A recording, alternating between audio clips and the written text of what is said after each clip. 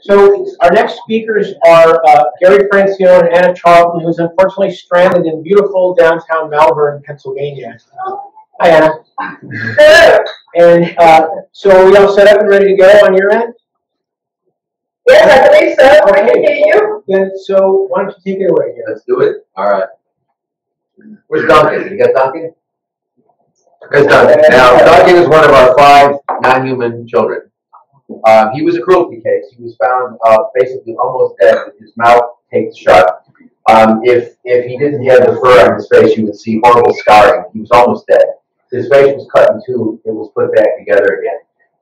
We had 6 dogs until last week. One of them passed. 4 of them were cruelty cases. One of the cruelty cases died last week. But this is what people do to non-human animals. And let me tell you, there is nobody on the planet who loves non-human animals, and particularly dogs, more than I do. And if there were 2 of them left, and it were up to me whether they continue to breed so we could have pets, the answer would be not on your life. I think domestication is really bad, and I'm looking forward to Michael and Sherry's talk today, which I will disagree with probably in every respect. Believe it. So we'll see. It'll be an animated discussion. Okay, look, let me just say off the bat, I am a, for me, veganism is a moral imperative. It's not a lifestyle. It's not a matter of less suffering. It's a matter of fundamental justice. I think, we've got a choice. We're either vegans or we are participating directly in animal exploitation. There ain't no third. There's no C. There's only A or B. There is no C. There's no such thing as compassionate exploitation. There's no such thing as exploiting with concern or morally exploiting. Just as there were some slave owners who were better than other slave owners, they were all slave owners, and slavery as an institution was fundamentally wrong. Anna, did you want to say something about what we were talking about last night about the plate, about having them on your plate? Well, you discussed this idea that every sentient being values his or her life, no matter if anybody else does that, what it means to have inherent value. So really, abolitionist veganism puts before us a simple question of how do we justify killing other sentient beings who value their lives when there's absolutely no reason, no necessity to do so? And abolitionist veganism focuses laser sharp on that question. And some of the practicalities may be interesting and something that needs to be worked out. But the answers we can keep relatively simple.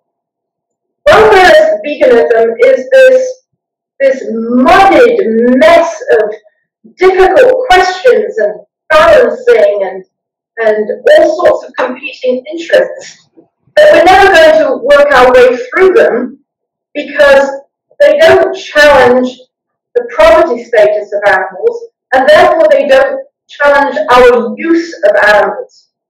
And once that animal is on your plate, once you've decided, once you've leapt over the barrier of is it okay for us to use animals in the industries that brought that animal to our plate or onto our backs or for any of the other uses that we use animals, we have begged every significant question that this issue places before us. Given the use, we say, what's a humane way of treating animals? But once we've conceded the use, we will never, ever find a way to protect, respect those fundamental values, the moral worth of other sentient beings with whom we share the planet. And that's, I think, the beauty of an abolitionist view of it. It's clear, it's simple, it's focused, and it has real, tangible, practical, real-world solutions. Not always simple, but knowable. I think vegans are often accused of being ivory tower and non-practical. I think it's actually the only practical approach that we have that's going to respect the values that we say that we have, that we stumble through life giving lip service to these ideas. It's only through an abolitionist vegan perspective that we can actually give respect, practical application of those ideas. You know, when we talk about, when I say that if we're not vegans, we are participating directly in animal exploitation, a comment I frequently get is, well, you know, we can't avoid animal exploitation. We can't avoid killing animals because when we grow crops, we kill animals. For example, the only thing I ever hear more is, but what about plants? Aren't they sentient? And he says, no, they're not. So let's just put that aside now. They're not. But you know, I get this response that, well, you know, we can't avoid participating in animal exploitation. But that's true of all conduct. I mean, we consume products. The products are made by human beings. There are human beings who are incidentally and unintentionally killed when we, you know, through the manufacture of products. We build a road. You can get an actuarial who will tell you that if you have the speed limit is 55, X number of people will die on this road. If it's 65, X number of people will die on that road. So human conduct, all human conduct, incidentally and unintentionally results in some sort of harm. But that doesn't mean that we can't distinguish the situation between building a road where X number of people are going to be killed if it's 55 miles an hour and killing and murdering those people. We draw that distinction. But when animals are concerned, we say, well, you know, you should be a vegan because if you're not a vegan, you're participating directly in animal exploitation, which you might think is fine. But if you have a problem, if you think animals matter morally, there really is no other position than to be vegan. And we can talk about vegetarianism as sort of an incoherent, in my judgment, an incoherent position. But that if animals matter morally, if they are not things, then the only position that makes sense is to be vegan. And so the response is, well, but wait a minute now, we're going to kill animals when we grow crops. The answer is, we obviously should be doing whatever we can to minimize that violence, that unintentional and unintended violence. But the reality is that if we're eating meat, the number of, you know, in this country alone, we grow enough crops that we feed to animals. We could feed 800 million human beings. So the ratios, it depends on the animal and the conditions, but basically between 3 and 16 pounds of plant protein are required for every pound of animal protein. So the conversion ratio is tremendously inefficient. It's ecologically disastrous. I mean, we're destroying the planet with animal agriculture. We generate more, animal agriculture generates more greenhouse gases than the burning of all fossil fuel for transportation. It's insane. Animal agriculture is totally irrational just from an environmental point of view. And even if you don't care about animals, it raises very serious. I mean, if we were all vegans, we could feed the world. It is an animal-based diet, which is, you know, I always get a kick when people say, well, isn't veganism elitist? No. What is elitist is animal agriculture, which not only violates the rights of animals, but basically condemns a substantial portion of the world's population to starvation. It's absolutely, I mean, you just can't make sense of it. I want to talk a little bit about what Gary was talking about this morning about the history of this all. And I don't want to dwell too much on this. We can talk about it later if you're interested in it. But what's sort of interesting is, up until the 19th century, animals were excluded completely from the moral and legal community. They were things. And they were considered either cognitive inferiors, they didn't have reason, they didn't have language, they didn't have, you know, weren't able to use abstract concepts, whatever. Or they were spiritually inferior, they were not made in God's image, you know. And then you have people like, you know, people like Aquinas, for example, who basically said, well, you know, they don't have souls because they aren't made in God's image, but they're not rational, so you can sort of mix spiritual inferiority and cognitive inferiority, etc. And then that's basically the scene when we come into the 1800s, and it changes very, very quickly as a result of social reformers, progressives in Britain initially, and then it spread. But you have these social justice reformers who are opposed to slavery, and they're concerned about child labor, and they're concerned about suffrage and stuff like that. And then they sort of turn into animals, and you get people like Bentham who say that, well, yeah, they're cognitively different from us, But that doesn't matter insofar as their interests in not suffering are concerned. That is, yeah, they may not be able to think the way we think. They may be cognitive inferiors, but that doesn't mean that they don't suffer. And as long as they suffer, they matter morally. Well, you know, you can think, well, what the hell? I mean, that's not too terribly much. The answer is it changed our thinking. It basically brought animals into the moral community, because what Bentham did was he sort of asked a simple question: what difference does it matter as long as they can suffer? That was asked fairly early in the 18th century. By the mid 19th century, by the mid 19th century, we started to get these animal welfare laws. By the time 20th century comes around, we've got them all over the place. They didn't exist a couple hundred years ago. Indeed, you know, people in the 1600s, 1700s would have thought it would be crazy to have such laws or moral ideas. But Bentham he continued to believe that they were cognitively inferior and that they weren't self-aware. So the cow didn't care that we killed and ate her. She only cared about how we raised her and how we slaughtered her. And that's where you get this idea that, well, it's okay for us to continue to use animals as long as we take their interest in not suffering seriously. And that is an impossible thing to do, because animals are property. They have no inherent they have no inherent value or no intrinsic value. They only have economic value.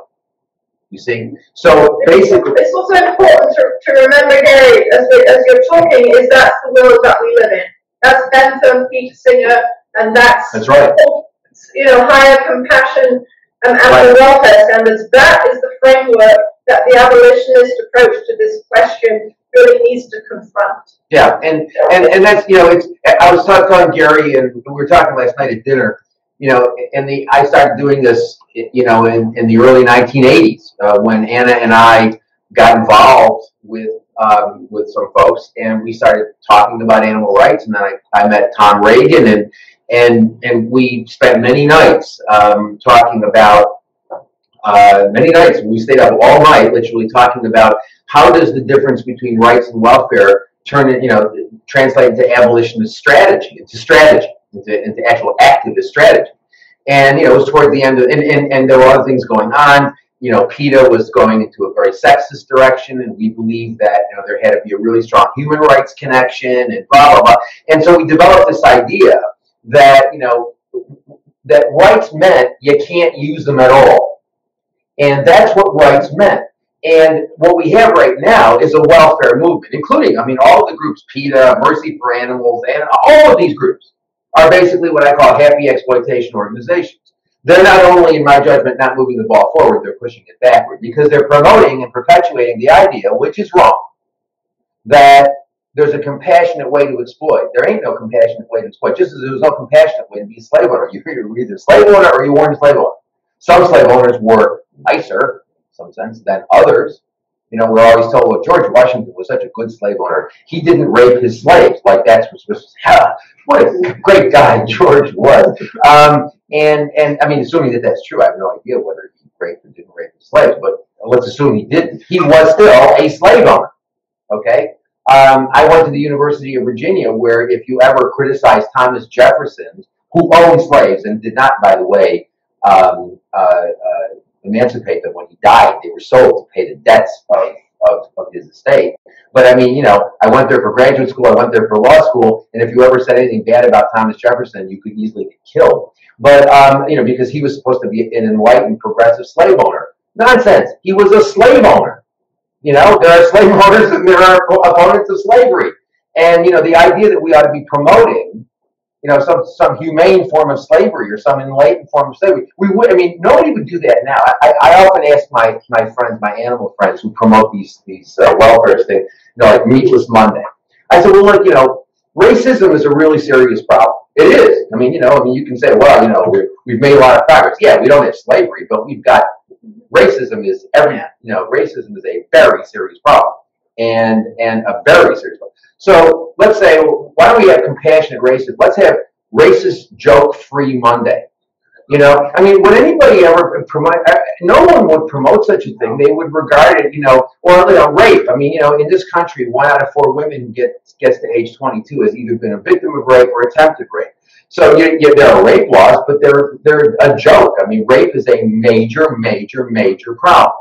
So let's have rape-free Monday, or let's have misogyny-free Monday. Nobody would promote such a thing. But where animals are concerned, we talk about meat-free Monday, we talk about, January, we talk about all of these things, which I think are really quite speciesist. We need to be clear.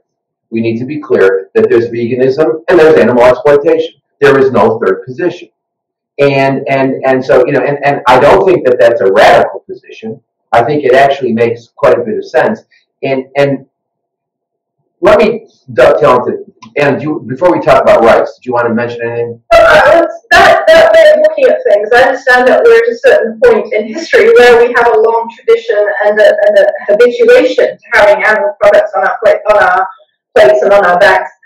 But those are things of sort of moderating our use, of drawing back a little bit from our use. Abolitionist veganism asks that very direct question: how do we justify our use of animals? What possible justification is there for violating every interest of another sentient being, and killing them, and then they're ending up on our plates or otherwise being used for us? So that's the question. That's the core question that abolitionist veganism asks, and that's, I think, where we get to the crux of it, and that's where we require a response in these debates.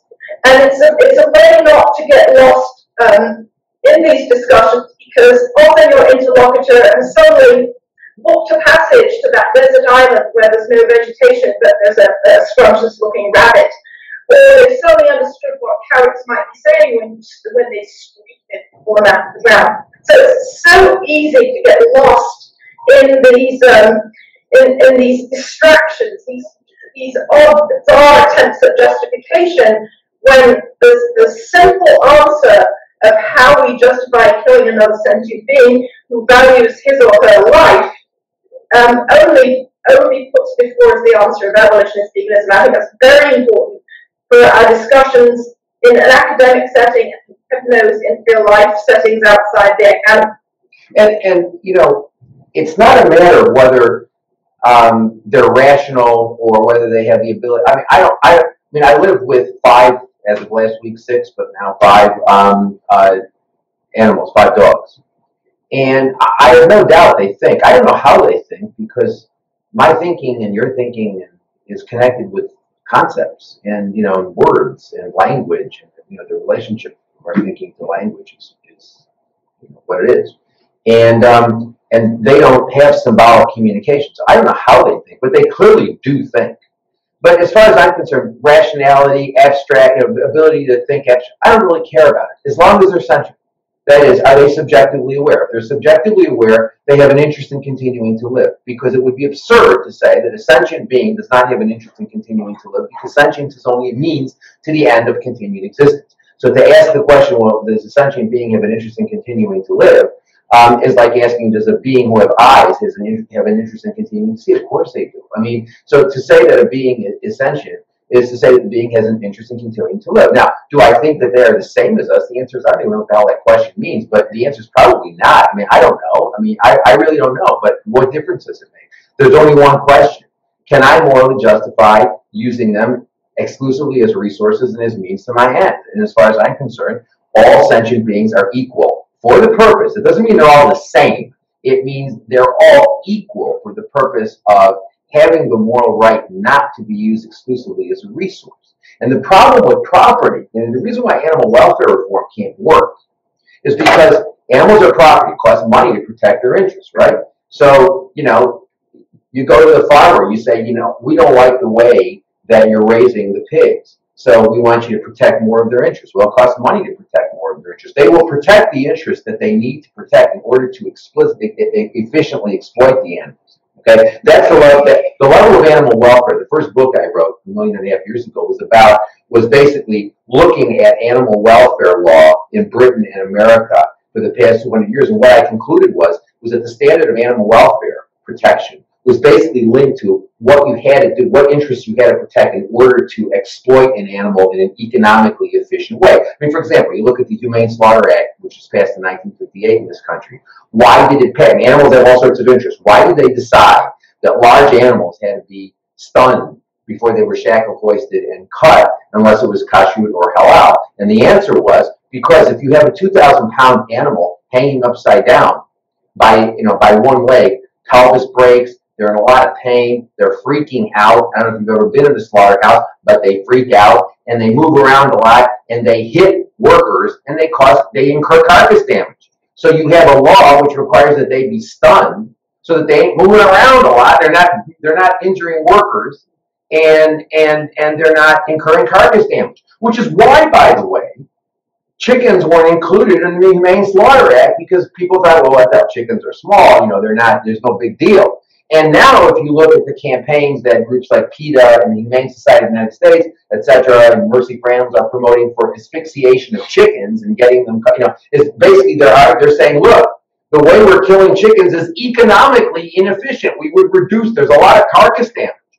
And we would reduce that carcass damage if we asphyxiated the animals, which is true. If you all were going to start a chicken processing plant right now, you didn't have one that you were already, committed to because you had money, capital involved, you were expensing over, a tax life. If you were starting today, you would be crazy not to use a gassing method of processing the poultry, because there's a lot less carcass damage and there are fewer worker injuries, because the present system of killing chickens involves electricity and knives and all sorts of stuff, and people do get injured. And there's a huge amount of carcass damage. And there have been all sorts of studies showing that large chicken producers will get a lot of economic benefit from going to asphyxiation, which is what they're all doing. As the equipment that they have now gets older, they get the tax advantages and they expense it out, and then they have to reinvest capital. They will reinvest capital in a more economically efficient way. This has nothing to do with animal welfare. This has to do with business. So what you've got right now is this really, really unholy alliance between the animal welfare groups, including PETA, Mercy for Animals, all of these groups. And basically what they're doing is working with industry, promoting happy exploitation, okay? Which is, they become an adjunct to industry. And then when you try to ask them, when you say, well, what about veganism? I say, oh, we're all for veganism. We're all for veganism as a way of reducing suffering. And so cage-free eggs, crate-free pork, veganism, sure, whatever you want to do. There is no right or wrong answer. The answer is animals matter morally, and we aren't engaged in just massive mental masturbation. Then there has to be some sort of moral truth here. And if animals matter morally, we simply cannot justify continued animal exploitation. We simply can't. And so veganism is the only morally rational response to the recognition that animals matter morally. I mean, you may think that animals are things, and you may have a Cartesian view of animals, which is, you can do. But if you don't have that position, if you do believe that they matter morally, animals are, veganism is the only morally rational response. I want to talk just a second about rights. People say, animal rights, what does that mean? How do animals have rights? A right is a simple concept. It's a way of protecting an interest. There are two ways of protecting an interest. What's an interest? Preference, desire, want. We all have interests. Some of the interests are the same. Some of our interests are the same. We share with each other. Some of us depend. You may have an interest in playing golf. I would rather be dead than play golf. I mean, people have different interests. Okay, and there are different ways of protecting interests. You can protect the interest irrespective of consequences, or you can respect the interest that depending on consequences. So to say that I have a right of free speech is simply that my interest in my expression will be protected, even if the consequences of protecting it, even if it makes, even if what I say makes all of you unhappy. My speech will still be protected. My speech isn't absolutely protected. I can't yell fire in a crowded movie theater. I can't engage in defamation because that's false speech. It's not putting any ideas into the marketplace of ideas. So, it's not absolute protection, but it's basically my interest in expression will be protected irrespective of consequences. Okay? I have a right of liberty. I have an interest in doing what, in moving about freely and not being confined. That's not an absolute right, okay? If I do something, if I commit a crime and I'm found by a jury of my peers to be guilty beyond a reasonable doubt, then my liberty will will be taken away from me. But we can't just say, well, I mean, this is one of the reasons why many of us think Guantanamo Bay is a very bad idea, is because we've got people who haven't been convicted of a crime, and we're just confining them because consequentially it makes us feel better. Okay? And many of us say that's not right. You can't, you as a moral matter, put aside the law, as a moral matter, you should not deprive these people of their liberty for these consequential reasons. If you want to deprive them of their liberty, then you should show beyond a reasonable doubt that they've done something wrong. And if you can't do that, you shouldn't deprive them of their liberty simply because they are people who scare us. And so consequentially, we feel better when they are confined in cages because they scare us. But so that's all the right is a way of protecting an interest. And what you know, when I was sort of developing this stuff, 30 years ago, the abolitionist approach, and was basically the idea that every sentient being has the moral right, i.e. the interest in not being treated as the thing, has to be protected, irrespective of consequences, because if that's not the case, then there will be, then the consequences, particularly given the fact that they are property, their interests will always be undervalued. I mean, what's interesting is Bentham was a utilitarian, but he opposed slavery.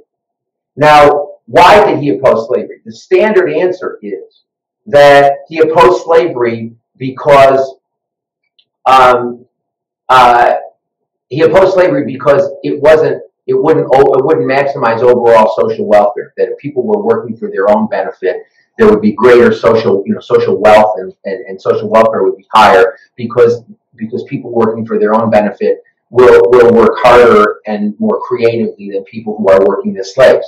That is, Bentham definitely did say stuff like that. But he also talked about, Bentham was a utilitarian, never talked about moral rights, except when he talked about the right not to be a slave. I believe that Bentham understood that if you have a slave and you have a slave owner, the slave's interests are always going to be systematically undervalued. So when there's a conflict, the slave owner is always going to win because that's what the institution of slavery is. And the principle of equal consideration can never be applied to a human who is a slave because that human's interest will always be values less.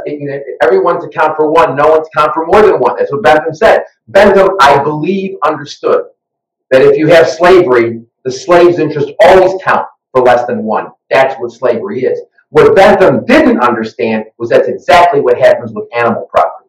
You have animals, you have animal property, animal owners. Animal property is always going to lose. It is what is inherent in the institution of property. So I maintain that all sentient beings have one moral right, the right not to be property, which means we cannot treat them exclusively as means to our ends, which means institutionalized exploitation has to go. There is no moral basis for it. Anna, do you have?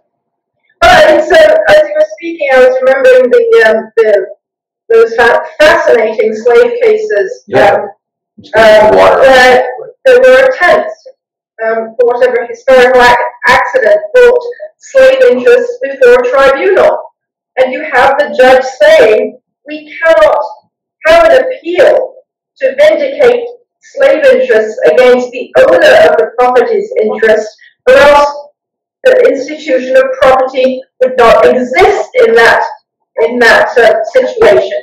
So we brought all these animals into existence for uses that we've said are okay, however trivial. And we'll probably have a moment to talk about what necessity means and what unnecessary suffering is, and what conflict is in these discussions. But we brought them into existence for a use. The property is going to be used in this way, and then welfareism and welfarist vegan approaches fret and worry about how we should treat them. It's completely incoherent. Property doesn't have rights against the interest of the property owner, else it's not property. So we are stuck in this contradictory, swirling lack of analysis. We need to be absolute focus on an abolitionist approach to this, so that the use is what's in our spotlight, and say if our proposed use violates the inherent value of the rights of other sentient beings. That's what gives us clarity. And what's sort of interesting about all this is what is our conventional wisdom about animals? Our conventional wisdom about animals is that we think it's wrong to inflict unnecessary suffering on animals. Does anybody really disagree with that? I've been doing this. We tried this literally practically. If you could go around a class, you could go ask people on the street. Yes, we've done it with students, and you'll get different views on almost every other moral question that's swirling around, on capital punishment, on abortion. Gay rights in some situations. There'll be, different views on it. But if you ask somebody, how do you feel about inflicting unnecessary suffering on animals, people recoil. Oh no, of course not. No, but that's at the same time we've got 110 billion land animals being killed every year, probably for food and so many other sea animals, as we heard before. Those two ideas don't go together. So we need to work out what we mean by unnecessary conflict and the justifications for use. Whatever necessity means, it's got to exclude imposing suffering or death for reasons of pleasure, amusement, or convenience, right? Because if it doesn't exclude that, then you don't have a principle against unnecessary suffering. But yet, if you look, 99.9999999% of the use of animals that we make is only for pleasure, amusement, or convenience. The main thing being, the primary use of animals is for food. There are other uses, but those other uses are numerically small compared to 60 billion land animals and 1 trillion sea animals a year. The estimates on sea animals is there are different estimates. The lowest one out there is 1 trillion. 1 trillion's a million. That's a lot of animals, right? And so even if you say, well, what about the clams and the oysters? They may not be sentient. I don't know whether they are. I don't eat them. But even excluding them, you're still talking. A little fewer or less than 1 trillion. But that's still an enormously high number. And so, that's the biggest number of animals that we exploit. There is no necessity or compulsion. The only reason why we eat them is because they taste good. And I remember some years ago when Michael Vick, Michael Vick for me is the gift that keeps on giving, because whenever I'm giving a talk, I start off and I'm talking at a college and I say, how many of y'all know Michael Vick? Every kid raises his or her hand. Yeah, Michael Vick, bad guy. Yeah, bad guy. Why is he a bad guy? Oh, he killed those dogs. Well, but so what? He enjoyed what he did. Well, but that's not right. Why isn't it right? Well, you shouldn't kill dogs because you get some sort of pleasure out of it. Okay, how many of y'all are vegans? And then 300 kids, just 3 hands go up. I say, you have to explain to me. The rest of y'all have to explain to me what's going on with the other 397 of you who aren't vegan, because what's the difference? How are you any different from Michael Vick? Actually, I wrote an essay some years ago. It was published, I don't remember, it was the Philadelphia Inquirer, Philadelphia Daily News. I forgot what it was. Daily News. Called We're All Michael Vick, basically arguing, what's the difference between us and Michael Vick. And I got such an incredible, I do that all the time. I was talking last night about it. There was a kid in Brooklyn, Andre Robinson, and he kicked a cat. He didn't kill the cat, he kicked the cat. He shouldn't have done it, it was wrong. And so I was on CNN, and the guy said, should we put this kid in jail? And I said, well, it's 6 o'clock at night. I said, there are a lot of people who are sitting there eating their hamburgers, ice cream, eggs, whatever, and they're sitting there saying, put that son of a bitch in jail. What about the rest of the people who are sitting there eating the animals? The kid didn't kill the cat. I'm not saying he should have kicked the cat. What he did was wrong. But how are they any different? Sitting there eating their hamburger saying, put that kid in jail. And I said, you're going to put the kid in jail, you got to put everybody else in jail. Now, I will tell you, when I say these sorts of things, or write these sorts of things about my career, people get very upset with me. Now, I mean, some people say it's very provocative, and I never thought about it that way. Other people wish death on me, and they get very, very upset. I'm not really sure why, but it's really quite clear to me that there's, 99% of what we do is the reasons are transparently frivolous. We don't need to eat them. We don't need to wear them. I've been a vegan for 36 years. I ain't dead yet. I sleep 4 hours a night. I can't remember the last time I got sick. And I got more energy than the kids I teach, who are now becoming like grandchildren age. But we don't need to eat them. I'm not going to make the argument. I don't think I need to make the argument that we're going to be more healthy if we're eating plants. Although I think the empirical data are pretty clear, we're assuming we'll be less healthy. People say, is being a vegan healthy? I say, well, wait a minute now. You're somebody who eats decomposing flesh, cow mucus, and chicken ova, and you're asking me whether or not my diet is healthy. Think about that for a second. Think about how, what a screwed up question that really is. So I think, in many ways, we see it time after time after time, where when people focus on individual animals, and it's not just the animals we fetishize, the dogs and the cats. It's like, people get excited when a cow escapes from a slaughterhouse, or people people will get all upset about a deer who has been, injured and is at risk of dying or something, and people will go to great lengths to say, we understand that these are individuals. We understand that they are sentient beings, and we understand that imposing unnecessary suffering is wrong. But I think part of the problem, and I think about this all the time, because I think it's very, I think about very little else. But why is it that we continue to eat them? Why is it that there's such a resistance to that? And I think part of it is really quite simple. I think media. I think we have really been sold a bill of goods.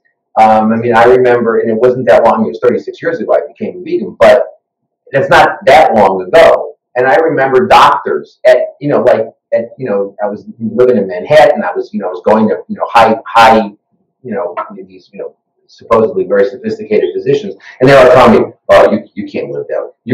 You're going to get sick." And these are people who've been through medical school, and they're telling me I'm going to get sick. My father, my mother, my brother died. They all had high cholesterol. They all had heart problems. I got low cholesterol, got no heart problems, and can't remember the last time I took a pill. So this idea that, I think most of us still think that if we don't, I meet a lot of guys who say, well, but if you don't eat meat, won't you be less virile? I said, well, gee, I don't know, but I can tell you, you're going to increase your chances of prostate cancer, which is going to really mess things up for you, Annette. But this idea that we need to be, the number of women who say, if I don't eat animal products, I'll get osteoporosis. No, the more animal products you get, the more animal products you eat, the more your blood acidifies. In order to try to alkalinize, your blood will leach calcium from your bones. I know tons of vegan women. None of them have osteoporosis. None of them. And so, but we buy into this stuff that if we don't eat these products, we're going to get sick, we're going to die, we're going to be weak, we're not going to be manly or whatever the hell, these crazy ideas. And so, I think we need better education in that respect. But the bottom line is, this is really, there's only one use of animal we make that is not transparently frivolous, and that's the use of animals to cure serious human illnesses. Now, I'm opposed to that. I do not believe in any sort of vivisection. But that's at least, you at least got something to talk about there, you at least have something to talk about there. Now, I don't think we should do it for the same reason that I do not believe that there is any, quote, defect that animals have that make it okay for us to use them in vivisection, where that defect is not shared by some group of humans that we would never use for that purpose, and so we end up doing it simply because we're human and they're not, which is like saying we're black and we're white and they're not, or we're straight and they're not, or whatever. It's just discrimination, it's prejudice. But that's the only thing that really requires something more complex than saying to somebody, do you think it's wrong to inflict unnecessary suffering on animals? And everybody says yes. Well, then why the hell, why are you eating them? Why are you wearing them? You don't need to do that. You have choices. You know, there's no compulsion. There's no necessity. When you decide what you're going to eat today, there ain't no fight between. There's no conflict between you and the cow, or you and the chicken, or you and the fish. It's your palate preference. That's all it is. And so you know, I think we need to think more clearly. I mean, I think we suffer from what I call moral schizophrenia. I mean, and I really mean that. It's like delusional thinking, literally morally delusional thinking. Anna, anything before we go? Also, the last point you brought up was follows on also from what Gary Steiner was saying about, you know, burning houses and who we would choose.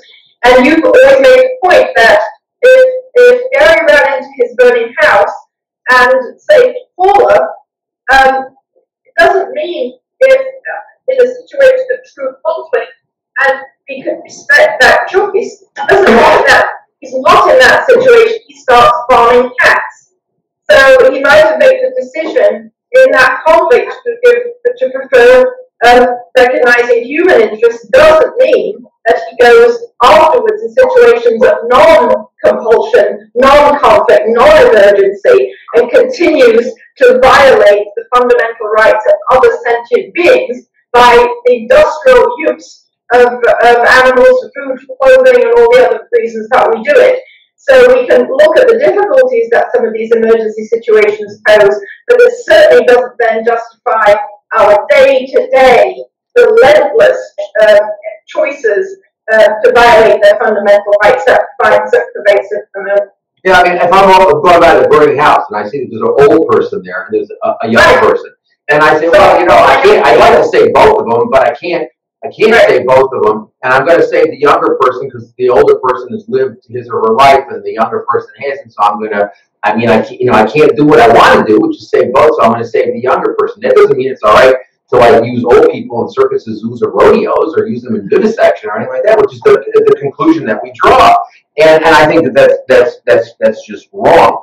Gary, can we go Q&A for about 15 minutes and wrap up? Yeah, I wanted to talk about moral realism, but I'm not going to get to moral realism. We will have time this afternoon for that. You say that now. But that's what people always say at these conferences. Don't worry, you can get to it later. Yeah, let's go to questions. Yeah, I'll start with one. Could you elaborate a little for people who might not already be in tune with this about how it is that the vegan imperative extends to dairy and eggs? Oh yeah, there is no. Thank you. There is no morally coherent distinction between meat and other animal products. Animals used for dairy, are treated every bit as badly as animals. I mean, cows are kept pregnant. They're kept pregnant constantly. Their babies are taken away from them because that's how it's done. They take the baby away from them. They get pregnant again. They have another baby. They keep giving milk. Blah blah blah blah blah. And it's a hard. I mean, I actually. If there was steak in front of me and a glass of milk, and you put a gun to my head and said, you've got to consume one of them, I would like to say, I would not consume either of them, blow my brains out. But I'd probably get terrified. And if I were making the decision just on suffering and injustice, vile, rank injustice, I would probably eat the meat before I would drink. I mean, milk is hard. Milk is just truly horrible. I mean, it involves, and I don't understand my feminist friends who aren't vegans. I mean, it's a complete commodification of that cow's reproductive process, a complete commodification of her relationship to her baby. It is vile. It is horrible. And as I've seen a lot of stuff in my life that I wish I hadn't seen, but dairy farms are some of the worst stuff out there. I mean, it's a continual heartbreaking situation, because if you've ever seen how cows behave when those calves are taken away and you have a question in your mind as to whether or not those mothers are suffering, then my suggestion to you is that you remove your head from wherever it is where the sun is not shining, because you aren't paying attention to what you are seeing. So dairy cows obviously end up in same slaughterhouse anyway. Yeah, dog killed anyway. Retirement and of old age. So the fact that you are extracting a commodity during the process of her whole lifetime of use does not absolve you from responsibility for all the bad things that happen to that animal. Yeah, and also remember, half the animals, boys, are sold for veal, so they're killed. I mean, they're killed in 6 months. And the females are all recycled into the dairy industry.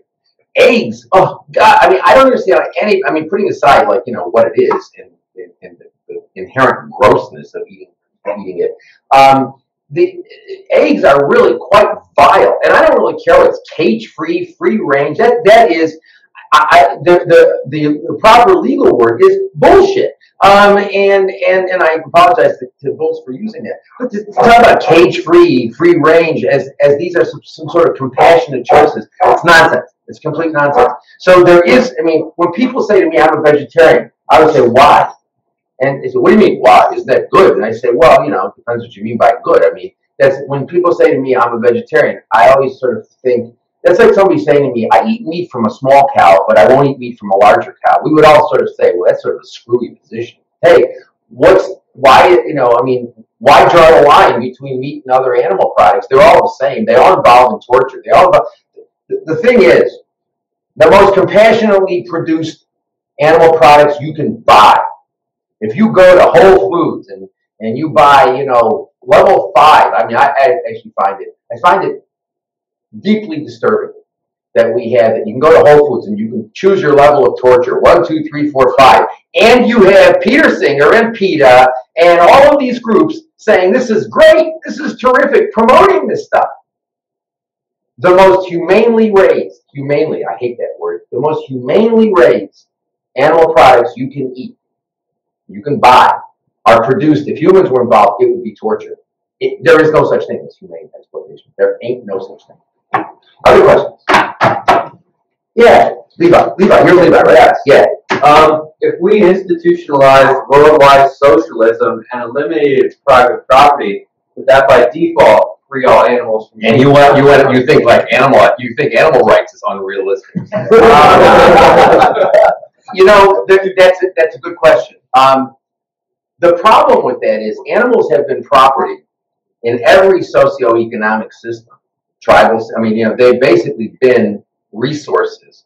Whether we're talking about socialist systems, capitalist systems, tribal systems, more anarchistic systems, and in certain ways, our treatment of animals as property sort of presents a problem from Marx's view that morality was determined by the economic substructure, because it seems to me that animals have been thingnified or commodified in every single economic and social system. So I don't think that world socialism, democratic socialism would have very good, as far as humans are concerned, yes, it would be much better. And as far as our politics are concerned, because if you had democratic socialism, speech would be less controlled by corporations and things like that. So, there would be a lot of benefits. I don't think there would necessarily be benefits for non-humans, because you're assuming that the moral issue of the status of animals would be determined by the economic arrangement. And the answer is, I don't think that that's true, and I don't think there's any proof for that. But it's a great question. It comes up from, it comes up. We had a conference at Rutgers a few years ago, and David Nyberg, I don't know if you know him, but he was there, and he was making that argument. And we had a very interesting discussion about it, because I think he's wrong. Other questions? Yeah. Yeah, we mentioned in the beginning that some people consider veganism like an ivory tower, elitist thing. How do you deal with certain people, like for example, the Inuit people, who live in a climate they really can't grow anything? You're smiling already. Let me finish my question. I'm an Inuit. You didn't know that. I'm only kidding on that. So they live in a climate their diet is 100% meat. They even have genetic adaptations that are able to process all this meat. Their livers are very large and so forth. How do you deal with situations like that? And they're not the only people out there who live in climates where they have to eat insects or what have you. Well, I think that you'd be surprised how much stuff is flown into those places. And so it's not that they're just sort of sitting around eating whale blubber or whatever. It's much more complicated than that. There's quite a bit of bringing in of foods. But let me ask you this. I think one of the first talks I ever gave, probably 1984. I was in Toronto, and I was asked to come and speak about some revision of the Canadian anti-cruelty, of the Ontario anti-cruelty law, and And I was talking about veganism. We've been talking about this for a long time. And so I get into veganism. They were talking about law, but I mentioned being vegan and stuff. And a guy came up to the microphone, and he was an Inuit. And he said, how do you justify? He said, you think all animal killing is wrong? And I said, yeah, I don't think it's morally justifiable. And he said, how can you, as an outsider, make a statement about the morality of what my people do? And he explained he was an Inuit. And I said, let me ask you a question. I said, if your people were doing child sacrifice, human child sacrifice, would it be okay for me as an outsider to comment on it, to criticize it? And he said, of course. I said, and we both agree that outsiders can criticize what you do, and that you're not really a moral relativist in that sense. We just disagree about the basic question, which is what, you think animal concerns don't trigger it. I do. We both agree human concerns would trigger it. So we're just sort of in a battle about speciesism. And then I ended up talking with the guy for quite a bit afterward. And I mean, look, I don't think it's right. Just like when people say, well, in Namibia, they take cows and they eat, they take pieces off the cow and they eat them and they sort of keep the cow, but this is their culture. And the answer is, you know what? Everything bad is part of somebody's culture, with misogyny and patriarchy being sort of the primary examples of features of every civilization that we know of.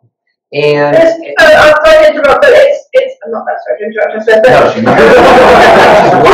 asked that question by an Inuit. I have never been asked that question by an Inuit, but I've been asked that question a lot.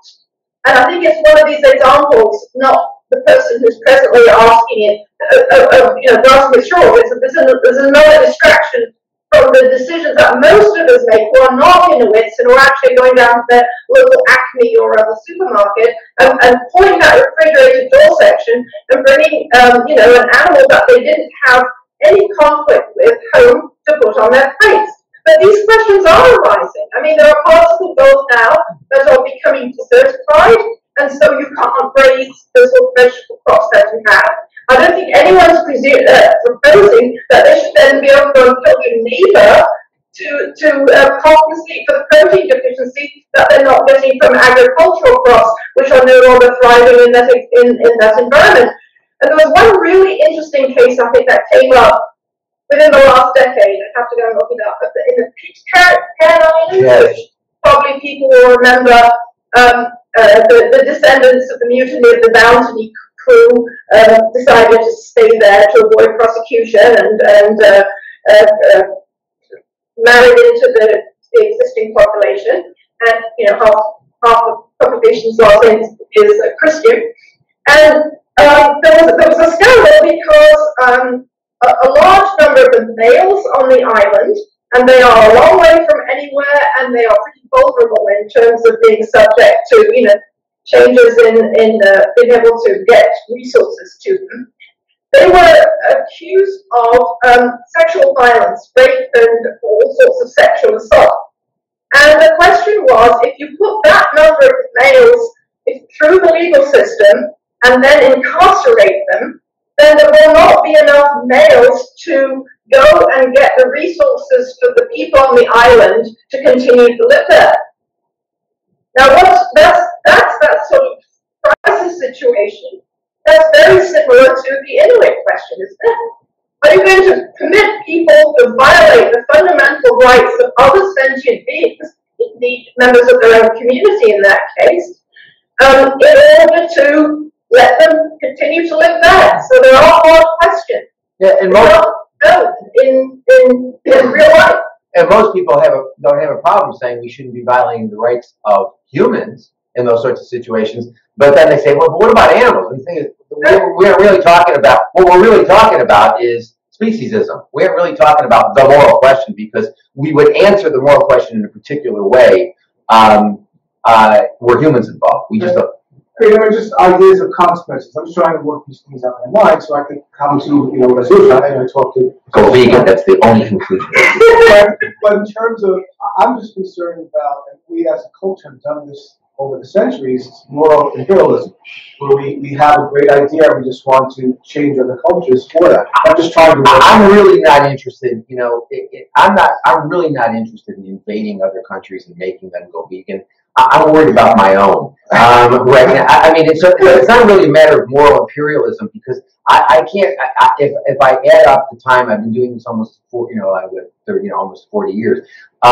If I add up the time I've been doing this, in which I've been focused on invading other countries to cause them to go vegan, the answer is, I don't. The only time I ever talk about Inuits is when people ask me those sorts of questions. I mean, it's like seeing eye to eye. I don't believe we should be using animals as service animals. I don't really spend. I mean, it's like, but come on. I mean, we're ever going to see the problem with using service animals as long as we're eating animals. We ain't never going to get. So I don't talk about it. I mean, I focus on eating them, wearing them, using them.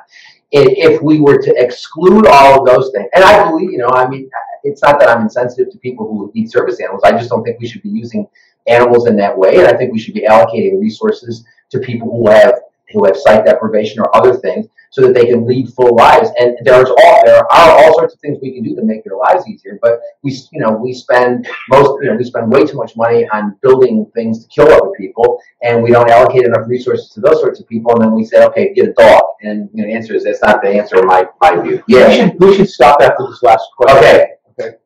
I'm going to try to shoot. Maybe you'll try to stop me. Moral realism. This has been fascinating to me because in your what Chris saying to me, and he won't let me do it. Blame him. Blame him. Well, I'm using my question. Okay. So in your books, you take a constructivist view. You appeal to people, for those of you who are in philosophy, to people with a set of shared values.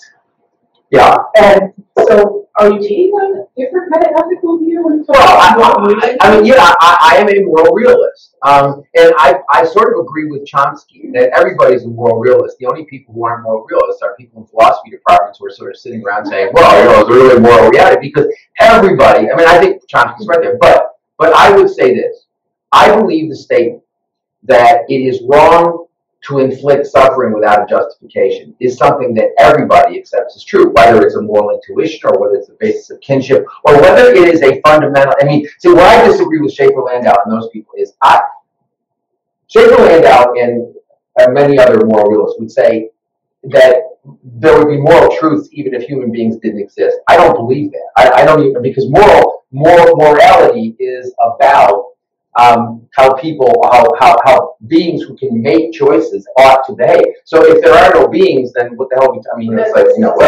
there's some truth, and so I don't believe that. But it seems to me that I find it odd that we talk. I mean, ethics is based on the fact the whole science, the whole philosophy area of philosophy is based on the idea that beings have interests, and when interests are adversely affected, we need to think about the adverse affecting. If there was no such thing as the adverse affecting of interest, we wouldn't be talking about ethics. The only reason why we talk about ethics is the adverse effect on interest. And so to say, well, gee, we're moral philosophers, but is there a moral reality? The answer is, look, I'm not saying it's a simple question, but I do think that the idea that adversely affecting interest requires some sort of moral justification is something that most people understand to be true in the same way that I say this class exists is true. I mean, if you're going to be skeptical about my proposition about that, why are you skeptical about this? Because you might be a brain in a jar that you can't cabin in skepticism in that way and just sort of apply it to moral issues, but not to other issues. And so it seems to me that when you go to harm somebody and they say no, people respond and they say no, you shouldn't do that. That is wrong. They're not just saying don't do it. I don't like it. They're saying it's unjust. I don't deserve what you're doing to me. So I honestly think that this is something, and it's cross-cultural. I mean, it's like basically wherever you look, wherever you see sentient humans, you see some manifestation of this idea. And so, I'm saying that if that's the only idea we've got, that's fine. And I'm happy to say the burden ought to be on anybody who wants to adversely affect those interests to justify adversely affecting those interests. And I think we would end up with a very different situation than a situation where we have the burden of showing that they're, quote, persons, whatever the hell that means. Anyway, thank you very much, and I just want to make one point to congratulate Bucknell, because do you realize, Gary, we got through this session without being asked the farm question? it's only because there are other people with their hands up. And Okay. it's great. Gary, thank you so much for this conference. So for the live stream, we'll be back at 1, right? Yeah, we're live streaming this on my Facebook page. And we'll be back at 1. Yeah. Yeah, see you at Thank 1. you, Anna. Thank you. Thank you. Can I just tell her I love her before you get rid of her? I love you. I love you. So lunch should be here now. We've got until about 1 o'clock, okay? And we're just gonna eat it. Next time. Yeah.